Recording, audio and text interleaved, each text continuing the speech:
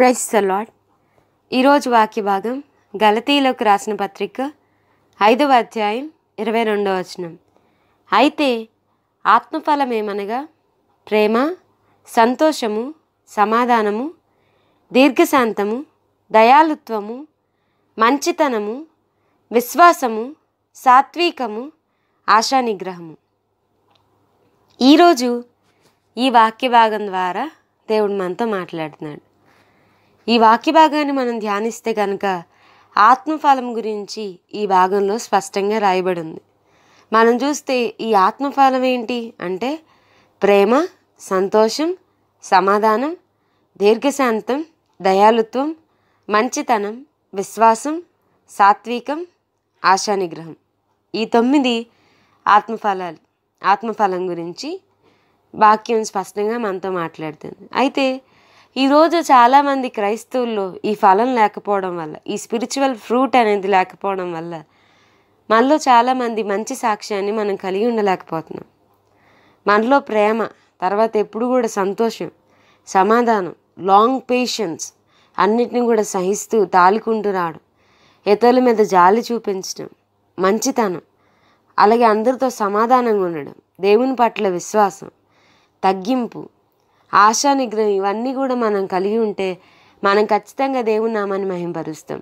ఈ యొక్క ఆత్మఫలం లేకపోవడం వల్ల మన దేవుణ్ణి ఈ లోకానికి చూపించలేకపోతున్నాం. ఈ ఫ్రూట్ మనలో లేకపోవడం వల్ల మనం చాలాసార్లు కోప్పడిపోతూ, జలస్ని చూపిస్తూ, రకరకాలవి మనం కలిగి ఉండడం వల్ల చాలామంది దేవుని నామానికి అవమానకరంగా మాట్లాడే విధంగా మనమే దేవుని నామానికి అవమానకరంగా నిలబడుతున్నాం.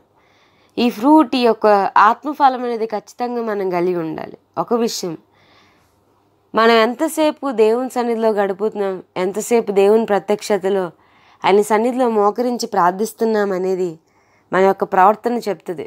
మన ప్రవర్తన బట్టి మనం చెప్పేయచ్చు. కొంతమంది అంటారు, మేము చాలా బాగా ప్రార్థన చేస్తామండి అని. చాలామంది చాలా బాగా ప్రార్థన చేస్తున్నామని ప్రిటెండ్ చేయడానికి ట్రై చేస్తారు. కానీ మనం చూస్తే కనుక వాళ్ళ వ్యక్తిగత జీవితంలో వారు బయటకు వచ్చి ఇతరుల గురించి మాట్లాడేటప్పుడు మనకు అర్థమవుతుంది వీళ్ళలో సరైన ప్రార్థన లేదు. ఒక వ్యక్తి నేను ప్రార్థిస్తున్నాను అని చెప్పి ఇతరులను ప్రేమించకపోతే, ఇతరులను గౌరవించకపోతే, తగ్గింపు విధానం లేకపోతే, తర్వాత ఈ యొక్క పేషెన్స్, ఈ యొక్క దీర్ఘశాంతం అనేది లేకపోతే మనం ఖచ్చితంగా చెప్పొచ్చు. అంటే మరి ఇవన్నీ మనం కలిగి ఉంటామా? ప్రార్థన చేస్తే దేవునితో సహవాసం కలిగి ఉంటాను, ఖచ్చితంగా ఉంటాం. ఎలా? ఇది మనం చేస్తున్న పని కాదు, కానీ మనలో ఉన్న దేవుడు మనల్ని కంట్రోల్ చేస్తున్న ఒక మెకానిజం. పరిశుద్ధాత్మ దేవుడు మనల్ని కంట్రోల్ చేస్తూ ఉంటాడు. మనం ఇది వరకు కోప్పడే వాళ్ళం, చాలా భయంకరమైన కోపం ఉండేది. కానీ ఎప్పుడైతే పరిశుద్ధాత్మ దేవుడు మనలోనికి వచ్చారో మనం కోప్పడలేం. ఒకవేళ ఎప్పుడన్నా అవుట్ ఆఫ్ సెన్స్ అయిపోయి మనం కోప్పడ్డా వెంటనే మనకి పశ్చాత్తాపం వచ్చి ఎవరి మీద కోప్పడ్డాం వాళ్ళ దగ్గరికి వెళ్ళి మనం క్షమాపణ అడుగుతాం.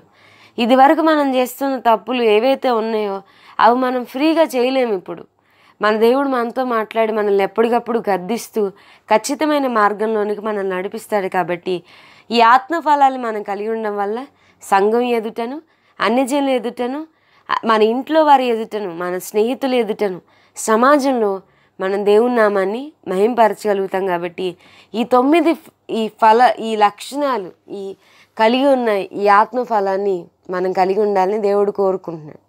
ఈ లక్షణాల విషయం మనం ప్రేయర్ చేసుకునేటప్పుడు దేవుణ్ణి అడగాలి, అయ్యా నాకు ఈ లక్షణాలు దయచి, ఈ లక్షణాలు నేను కలిగి ఉండడం వల్ల క్రీస్తుని నేను ఈ లోకంలో రిప్రజెంట్ చేయగలుగుతాను, మిమ్మల్ని నేను ఈ లోకంలో చూపించగలుగుతాను. అలాగే మన ప్రవర్తన గమనిస్తున్న అనేకులు యేసే దగ్గరికి రాగలుగుతారు. కాబట్టి ఖచ్చితంగా మనం ఈ విధంగా ప్రతిరోజు ప్రార్థిస్తే ఈ ఫలాన్ని మనం కలిగి ఉంటాం. ఆత్మవరాలు కలిగి ఉండడం వల్ల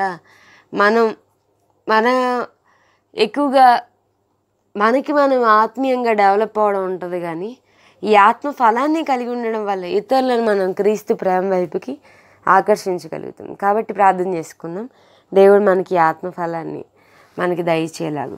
స్తోత్రం తండ్రి యేసయ్య, ఈరోజు మీరు మాతో మాట్లాడారు. మాకు ఈ యొక్క స్పిరిట్ ఫ్రూట్ని నాయన మీరు మాకు దయచేయండి తండ్రి.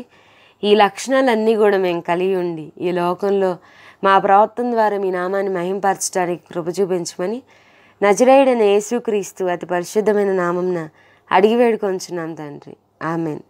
God bless you.